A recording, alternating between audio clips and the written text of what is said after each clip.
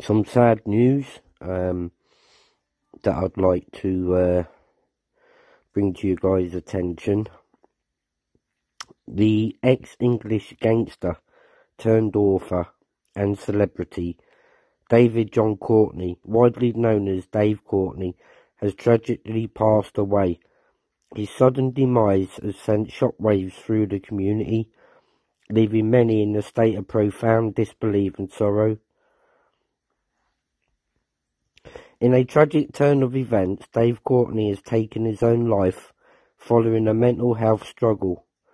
It is alleged that he used a self-inflicted gunshot during the early hours at 4 a.m. this morning. The unexpected and heart-wrenching nature of his decision has left the community in a state of confusion and profound grief.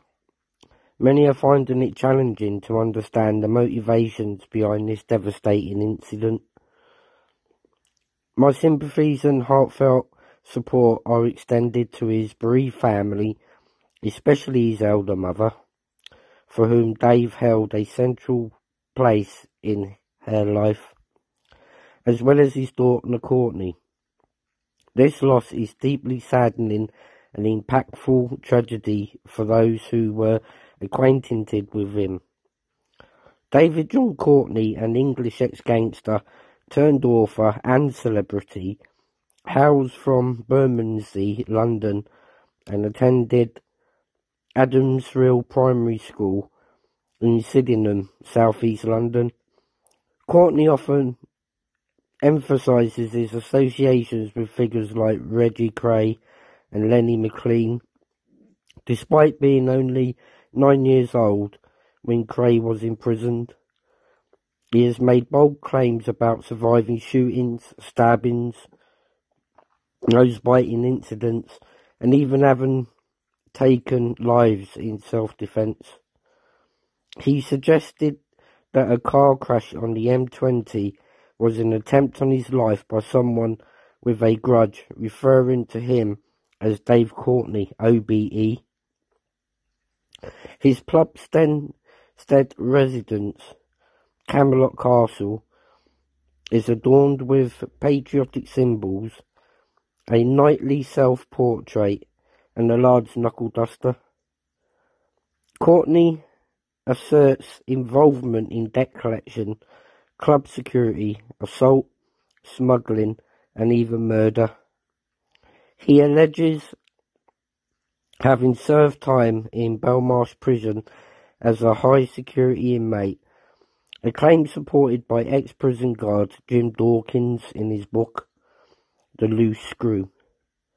Additionally, Courtney claims to have been acquitted in 19 separate trials, as documented in his book, Fuck the Ride. Courtney has transitioned into the role of an author with a total of 6 published books to his name, including titles like Stop the Ride, I Want to Get Off, Raving Lunacy, Dodgy Dave's Little Black Book, The Ride's Back On, Fuck the Ride, and Heroes and Villains. He also ventured into the film industry, both as an actor and a producer, with his own project titled Hell to Pay. In addition, he played the prominent character of Mad Dave alongside Manish Patel in the low-budget British film Triads, Yardies and Onion Bargies.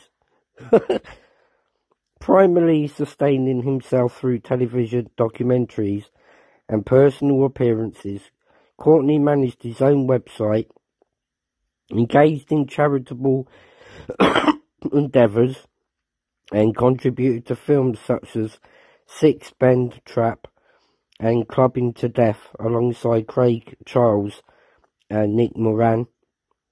Notably, he featured in the 2008 movie The Dead Sleep Easy, filmed in Mexico, collaborating with director Liam Galvin.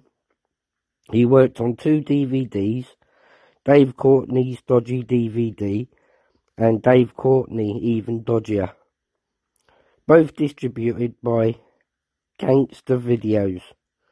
He teamed up with Lee Galvin again in the 2010 film Killer Bitch and the 2016 film Mob Handed.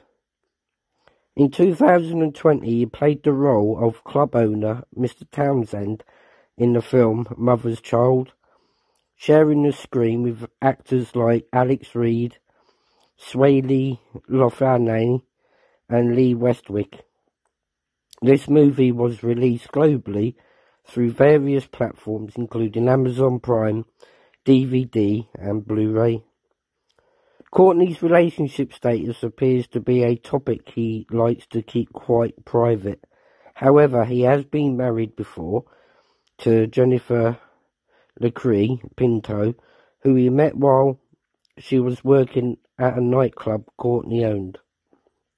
But their relationship hit the rocks in 2004 when Courtney was accused of beating Pinto. During a row over her then lesbian lover, he was later cleared of all charges. Many people expressed their profound sympathies to his family and expressed how much they loved him.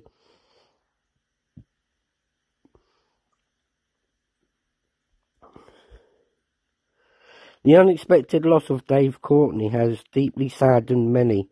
Despite the labels of gangster or villain, those who knew him well have emphasized his inherent kindness and goodness, a sentiment reflected in the heartfelt condolences from those close to him. His passing has sparked conversations about the urgent need for great awareness and support for mental health issues. It serves as a poignant reminder that individuals who may appear tough on the outside can wrestle with their inner challenges, underscoring the importance of empathy and understanding. This tragedy underscores the need to remove the stigma surrounding mental health concerns and creating an environment where people are comfortable seeking help when required. My condolences do go out to Dave's mum and Dave Courtney's immediate family. Rest in peace, Dave Courtney. You're at peace with yourself now, sir.